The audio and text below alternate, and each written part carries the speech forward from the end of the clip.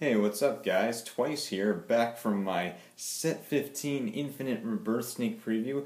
Got some very interesting pulls for you, and as you can see by that beautiful Monarch Sanctuary Alfred mat, things went actually pretty well. So let me actually hold up the camera here. And yeah, you can look at that. Even Blaster Blade's in there. Sorry, that's my iPad stand. And it looks great. The damage zone looks really cool. So they did a pretty good job with this one. Alfred himself, of course, looks amazing. So some very interesting things that happened this draft. There was one of them that I was not involved in where 3 people got Glendios and 3 people got Monarch Sanctuary. So it was crazy. I did only 2 drafts. I didn't actually win one. My friend had won one, and he already had a Alfred mat, so he figured that he didn't need this one, so he said, hey, you want a mat? And I was like, yes. So yeah. Anyway, so let me go ahead and just move on to just some of the general pulls that I got that I felt were necessary, mostly for me, but also for the team itself. So the first off, now the promo for this one was Gust Blaster, and I got 6 of them because people didn't want them, so I took them. Plus, Odd, I know, really wants to build this deck, so I figured I might as well just help him out with that. Then as far as the Silverthorn deck is concerned, I pulled a Machining Ladybug, the Quintet Wall, but someone really needed it, and they had a ton of Silverthorn commons, so I got 4 Upright Lion, and then I got, let me get him out here, 3 Zelma. I could have gotten a 4th, but there was another kid there who was looking for Silverthorn stuff, so him and I kept asking people, hey, do you have Silverthorn things? Do you have this card, Zelma? And there were some people that he got to first, there were some people that I got to first. In the end, though, I did wind up getting 3 of him, so I just need 1 more for the deck. And then I got the starter Emil because, she's just a common. So, some pretty good stuff, for the Silverthorns. The deck will probably be finished by next week when I can actually get a hold of the other stuff that I need. But let me go ahead and show you guys now some of the double rares that I pulled. Now, again, I only did 2 drafts, but I pulled some pretty good things in each of them. So I got Freeze Ray in my first one.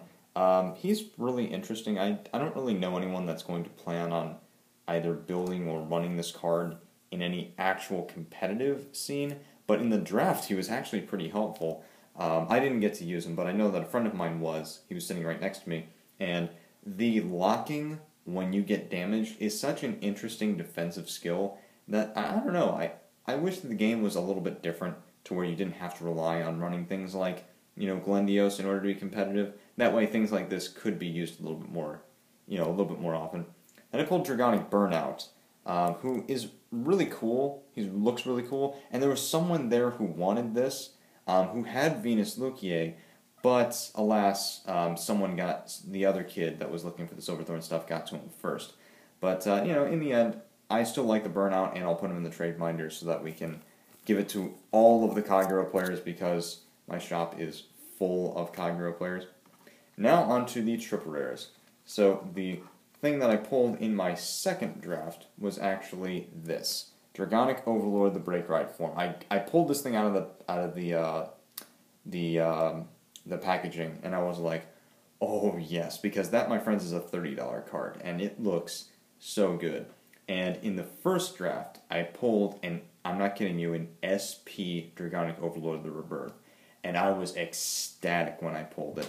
Now, the thing is that, again, I pulled this one in the second draft. I didn't have the SP Rebirth on me because somebody made me a very good deal. My friends, may I show you my crown jewels? 2 Silverthorn Dragon Empress Venus Luquier. So I traded the SP Dragonic Overlord, the Birth for these guys.